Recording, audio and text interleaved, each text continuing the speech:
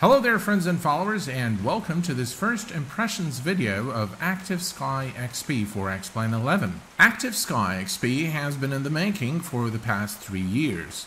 It is a weather injection engine for X-Plane 11. What this means is that this plugin will not enhance the visual appearance of your clouds, sky colors, and so on and so forth, but rather will take real-world meteorological data and inject it into the sim, thus creating highly realistic environment in terms of weather, such as winds aloft, turbulence, rain, and so on and so forth. In this video, I will be giving you my first impressions of Active Sky XP, and we will be taking a look at the main features of this newly and highly anticipated plugin for X-Plane 11. Let us begin by taking a look at the Active Sky XP user interface and main features. The Home tab here provides you with information on the current conditions at your current location, which is, by the way, Southampton Airport. To the right is the status of the plugin, connection to the SIM and the ARAC database. And by the way, this is the latest ARAC database, and I'm happy to report that Navigraph already has support for Active Sky XP. Down here you'll get some news from Hi-Fi regarding the latest hotfixes and other related information to Active Sky XP. Named storms will be displayed here. Currently there are none. And down here you'll have the favorite stations with the corresponding METARs. Moving to the weather control. The weather control is where you can switch between live weather mode, historical weather, and custom weather. You're able to select the mode here, or by clicking on the boxes here. You can load a weather file, save a weather file, and you can undock as well. The Map tab is where you're able to view the aircraft on the world map, showing the latest weather around the aircraft. As you can see here, this is the aircraft, and we have lots of clouds here in the vicinity. The Conditions tab is where you are presented with information related to the current weather conditions at the aircraft position. You are able to also select the weather station that you want information for, and you will be given all sorts of information, including temperature, dew point, surface winds, visibility, precipitation, pressure, as well as the METAR. You can, by the way, come over here and select closest station, and as you can see, it will display Southampton, which is where we are at the moment. The Flight Plan tab gives you the ability to enter your departure, destination, and alternate airport, as well as performance data to get more accurate weather for your flight route. For example, we can put here for the departure airport, Southampton Airport, and the destination is Newcastle Airport. Alternate is London Heathrow, and we're going to say 28,000 feet. And now we can select direct GPS, VOR to VOR, or VOR and NDB stations. We're going to select VOR to VOR, and as you can see, we have the VOR station frequencies as well as the altitude and the top of climb and descent as well. So here we're going to begin this is the top of climb, this is the top of descent, and this is Newcastle Airport, and this is London Heathrow. Now the nice thing, once you do this, you're able to actually listen to an audio briefing of the weather conditions. So we're going to go ahead and come here and say play voice briefing. Standard weather briefing for Echo Golf Hotel India 2 Echo Golf November Tango. No SIGMETs active for your route of flight. No AirMETs active for your route of flight. Current weather conditions for your departure. Wind 129er at 5. Visibility 10 out. Now the nice thing about this is that it gives you the weather condition at every segment of your flight. As you can see here, this is Southampton, top of climb, and then we have top of descent, Newcastle, as well as the alternate airport. The Search tab gives you the ability to search for the type of weather that you want to fly in, whether you want to do a practice or just want to test things out. You know, we want to practice that really difficult approach, crosswind. You are able to select the precipitation type, rain, snow, rain and snow, the precipitation rate, light, moderate, or heavy, and the same thing here for visibility. You can select the visibility, cloud ceiling, wind speed, as well as thunderstorms.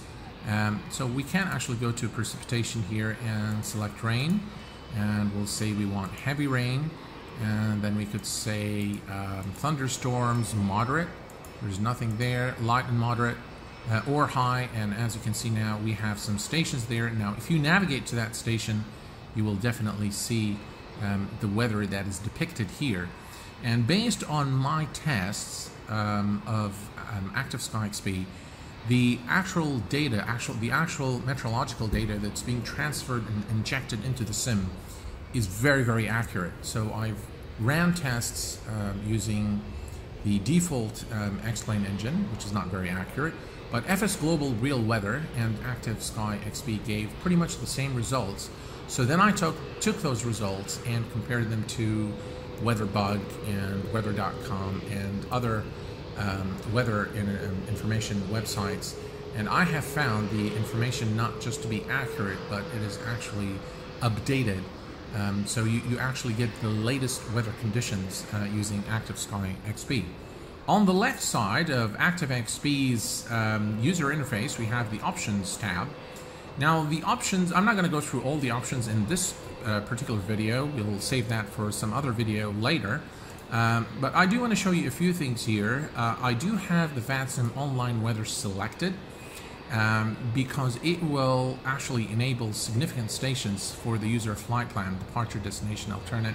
And I do fly on VATSIM every now and then, so it's very useful to have this option ticked. You will get less stations with this item unchecked. Another thing I want to show you guys is use Navigraph data for VR and NDBs. I have that checked as well. And simulator depiction options. Hurricanes, of course, depict hurricanes. Use global static depiction mode. When the use global static depiction mode is checked, Active Sky XP will behave in a similar fashion to the NOAA Weather plugin, where the weather is the same across the globe. So it will download the meteorological data for your current position and then replicate that across the globe. Now, this is, of course, it has its advantages and disadvantages. My preference is to uncheck this button and make sure that you get the latest weather for increased realism. As far as the cloud options, I have left everything here on default, or actually, to be honest, I copied the settings I have for P3D, but I'm going to save this for another video, and I do want to test each and every option and what are the performance considerations, if any, for those options before I give you my final remarks on these options and how to properly configure them. The textures that come with Active Sky XP are, I don't like them personally. There are two sets. One is a high quality, high definition textures, and the other is a low performance textures for those of you running low-end machines. I don't really recommend those. For this video, I'm using XVision, and by the way, XVision has been updated to support the latest RC1 for X-Plane 11.3. So release candidate 1 is supported. Now XVision has released an update, so you can go ahead and grab it. Alright, the rest of this information is debug logs database. We don't really need this information here in this video. Let's go ahead now and take a look at a really cool in-sim feature of Active Sky XP. One of the nice in-sim features of Active Sky XP is the ability to listen to a realistic ATIS. Now, if we click here, and you can achieve this by tuning to 122.0 on your COM radio. Echo Golf Hotel India Airport information Juliet 1420 Zulu weather wind 129 at 5 visibility 10,000 sky condition 1400 scattered temperature 9 dew point 7 QNH 1005 advice on initial As you can see here, we can listen to a realistic ATIS. This is, of course, a feature that P3D users and FSX users are very familiar with. It is now available in X-Plane. And by the way, if you have a flight plan, if you program the flight plan, you'll be able to listen to the ATIS both for the origin and destination airports using the COM frequencies assigned to those functions. Alright, well, what I'm going to do now is I'm going to take the aircraft for a short flight, and we're going to, hopefully we can get some turbulence and see some of the effects. So I'm going to release the parking brake, And we'll bring the yoke back and let's give it full power.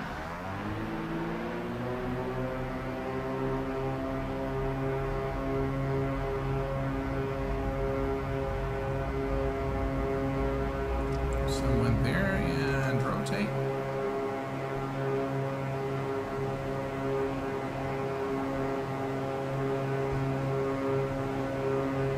Gears going up.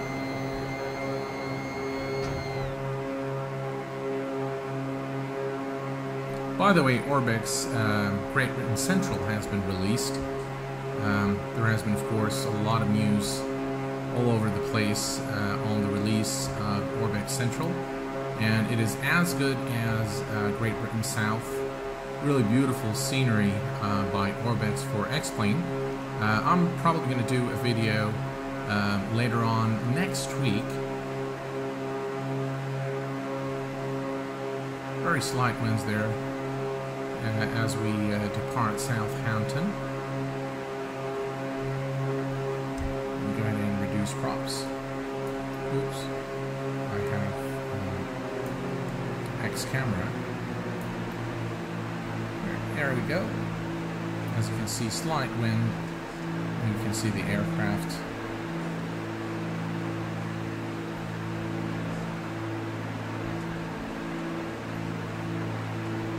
Alright, what I'm going to do now is I'm going to take the aircraft to a higher altitude so we can take a look at the clouds from a higher elevation. To do this, we're going to click on N and we're going to click on the aircraft, and we're just going to move the aircraft up like that. There we go. By the way, the preset I'm using in this video for XVision is a new preset. I found the sky colors and the saturation to be a lot nicer. I will provide you with a link to the preset in the description section of the video if you're interested. Really, really nice.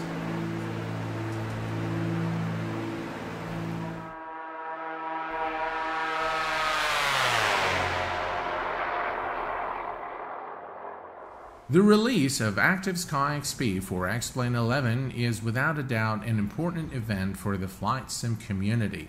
It underscores the significance of X-Plane 11 as a flight simulator.